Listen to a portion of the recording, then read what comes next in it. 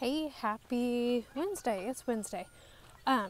So did not get on here yesterday, but that's okay. We're going to do two things at once because they're fairly similar. What I was going to talk about today was feedstuffs, nutrient labels. We've kind of covered that last week with the sheep. It's not that much different. Feed labels are pretty much the same. So if you want to go back 2 weeks, I kind of went in depth on feed labels. Look those up. Otherwise, what I was going to really talk about specifically yesterday was feed options for cows.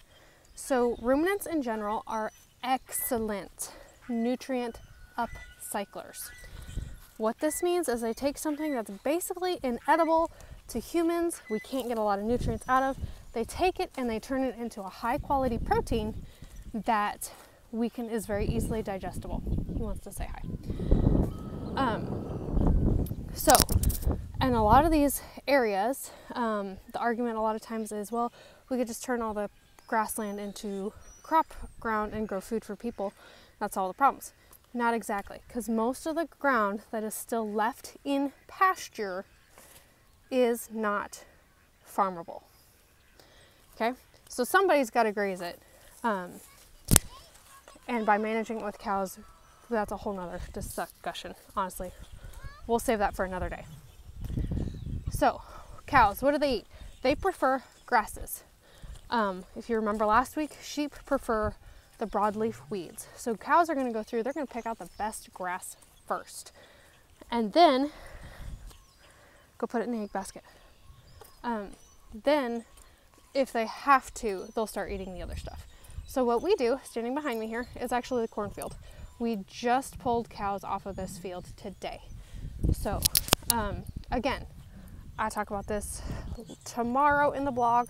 We'll talk about it more. If you have access to year-round grass, that is by far the easiest method to feed cattle. Doesn't matter the kind, you can get a steer fat on good grass.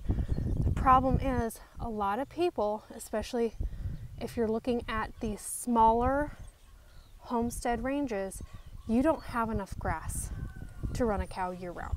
That's just reality. That's the fact of life. So what do you do then? Okay. If you're looking specifically just for maintenance, a cow on hay will do fine. If you live next to a cornfield, I live in the middle of crop country. We don't have pasture. We're surrounded by very fertile crop ground.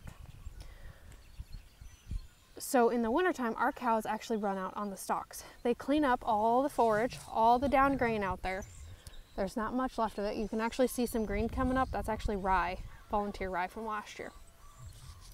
So they clean all that up all winter long. We rotate them across the fields. Then we've got a small pasture we'll run them by. And then a lot of times we actually feed them a TMR. So a TMR is called a total mix ration.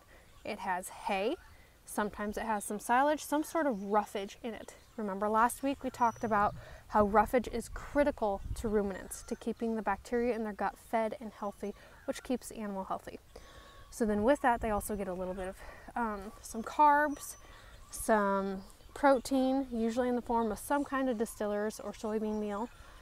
If you're down in the south, you can get cottonseed meal. I'm trying to think of the other byproduct stuff. If you're next to a brewery, you can get brewer's grains. That's really good protein, not a lot of starch. And a lot of times they'll get some sort of grain mixed in with it. So corn, milo, something.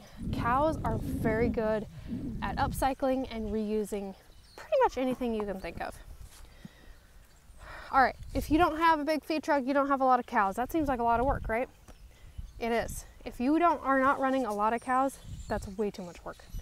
If you just have 1 or 2 cows, you just got the family cow, you got maybe, we're talking beef cows, not milk cows here.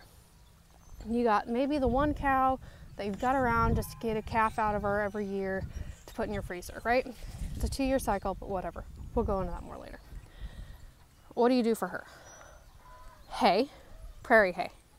Some sort of alfalfa, because she might need a little extra protein at some point. She's probably going to be good, honestly.